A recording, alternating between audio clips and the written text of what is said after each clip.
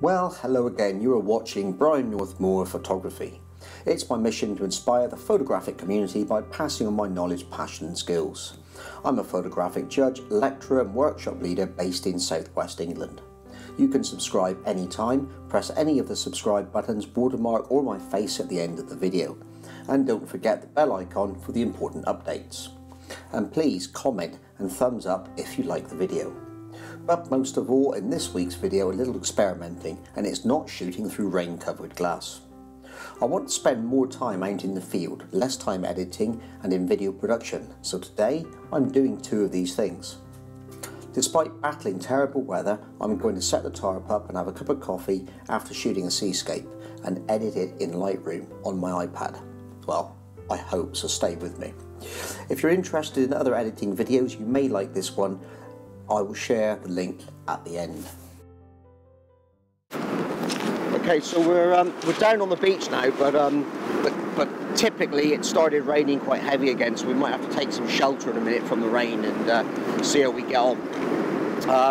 But basically, I hope you can hear all this because it's really quite noisy with the breaking waves.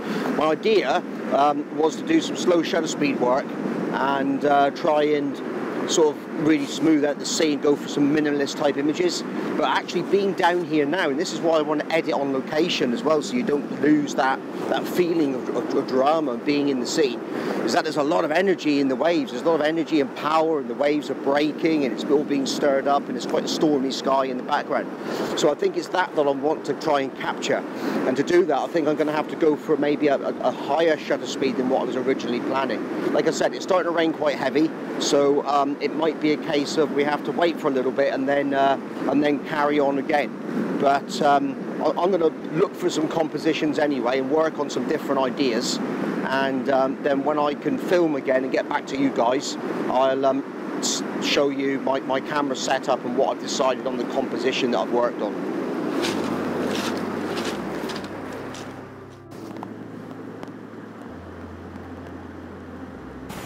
Well guys, I think I may have just managed to have found my composition that I'm looking for. The video quality might go downhill quite considerably because now I'm filming using the iPhone, putting it in my pocket in between heavy downpours of rain. It's not possible to get my old SLR out, it's just going to sit here and get completely soaked. So basically, I don't think you'll be able to... It didn't go so well from that point. It was just too much trying to shoot stills, vlog and keep the kit dry. So a quick explanation of what you're looking at. Eventually I found a composition that I liked, with a river on my left led your eye down into the scene and the breaking waves. I was shooting on my Canon 5D Mark IV using the 24-105mm lens. I shot a range of apertures and shutter speed combinations which varied the effect of the moving water. I eventually settled on 1/4 of a second at f/16 at 27mm as the final focal length. Eventually I retreated to firmer ground, and to save myself from embarrassment and you, the boredom of watching me fight with the tarp, I didn't attempt to film myself putting the final contraption up.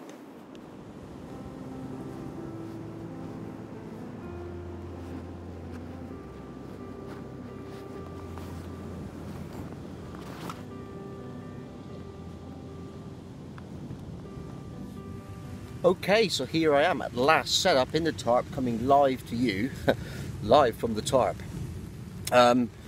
Yeah, it kind of works. It's not ideal, it's not brilliant, but you know, we're outside, we are sitting actually in the dry. More importantly, I'm about to put some coffee on, and then I shall be able to edit some pictures.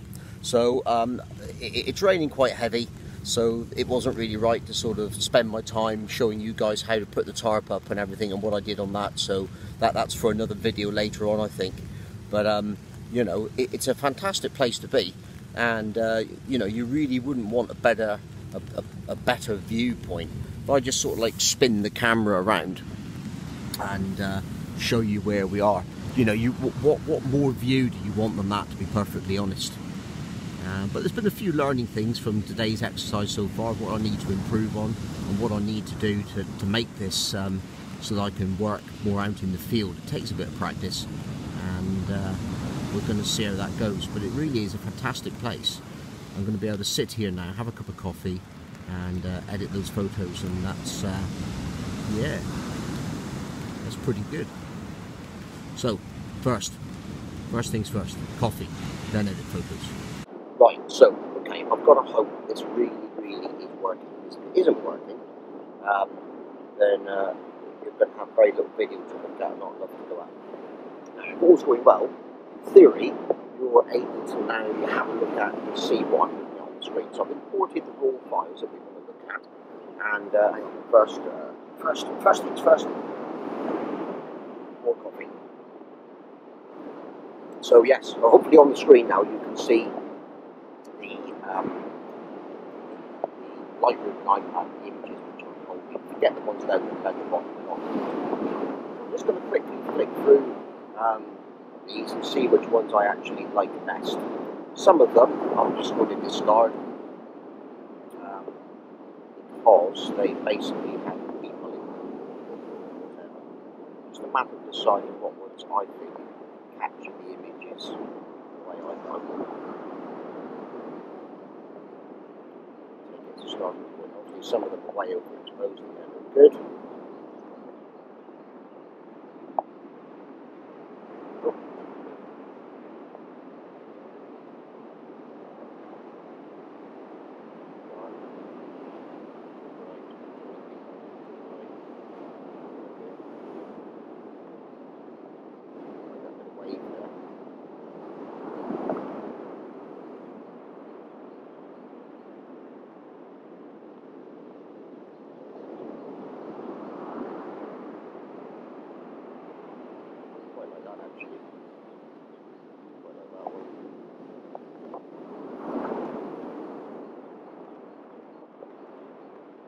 This comes down to personal choice. I'm going to go for this one. I quite like this one. So, if we remember what I was actually trying to do, is I wanted to actually have a situation where I could, I was thinking black and white at the time. So we're going to have a quick look at some of the settings in here. I haven't done this before, so you might have to bear with me. In fact, I might jump through a lot of it. So we're going to go for start with a black and white to start with. Just pick one to start. Go back and into lightness and exposure. Obviously a little bit overexposed, so let's bring exposure down a little bit. Push the contrast up a bit. The highlights need to come back down. I think some of the shadows are probably some of the shadows down a bit. Whites back. Take some of the blacks down. I'm not going to put any colour or anything on it. We may go into some adjustments later on. Details. I'm going to bring up some details. Optics, geometry,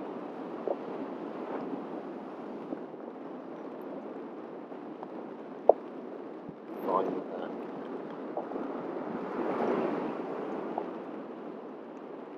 Effects. I'm going to put a little bit of texture into the image. A lot. Clarity a bit. The haze is going to work quite well on this. I do want to put a vignette in, but it's going to be a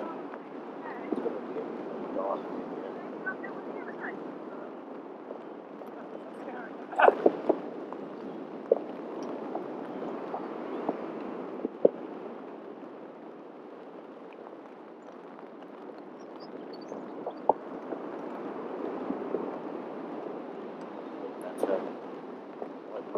Feather for my vignettes.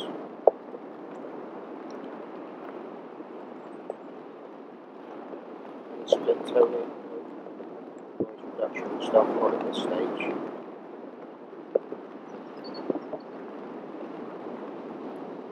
Is there any details or anything which I want to take out? I don't know what that is there.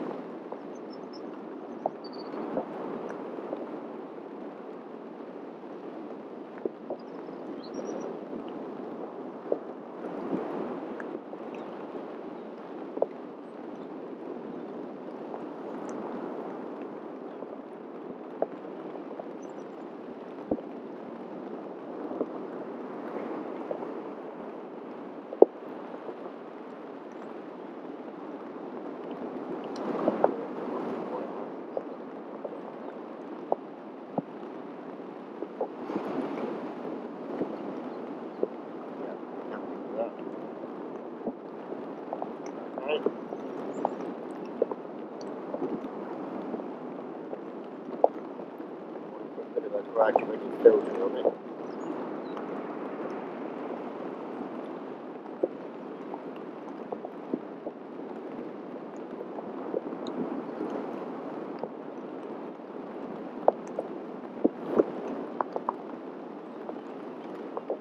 Graduated filter on the top.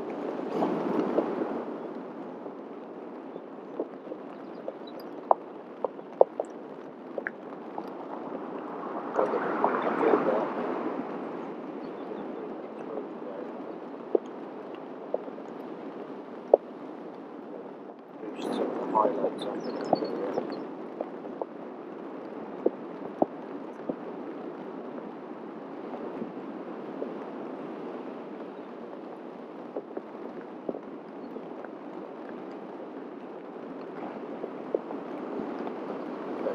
that slide out quite a bit. Really quickly.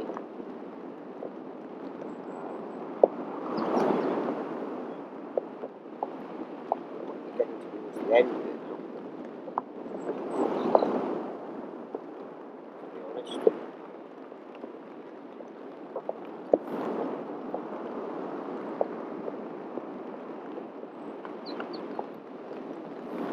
Actually, get rid of that vignette, I don't like it.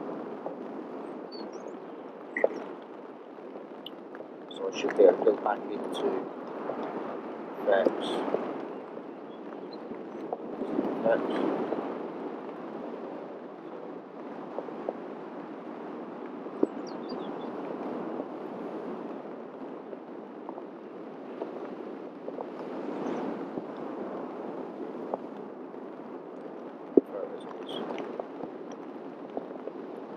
Happy with that.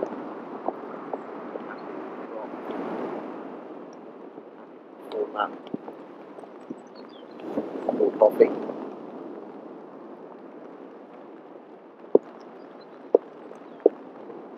Well, guys, actually, I think that's going to be it. I'll put the image up, final image up here on the screen later on, so you can see what I've done.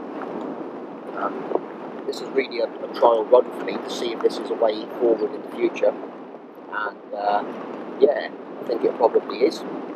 I think it's been reasonably successful, so it doesn't really leave anything for more for me to say.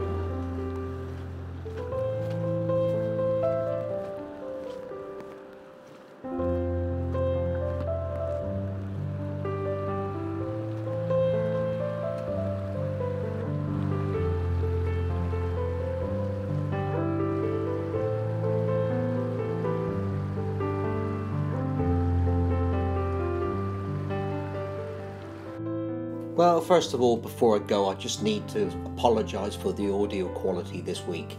To be honest, I had everything stacked against me really. I had wind, rain, crashing waves and everything you could think of, so apologies for that. I'll have to give it some thought how I'm going to deal with those conditions better next time. But for now, I hope you enjoyed the video. Help me out and subscribe. Don't forget the bell icon and give a thumbs up or a thumbs down. And obviously please comment below. Most of all, enjoy your photography, stay safe, and I'll see you next time.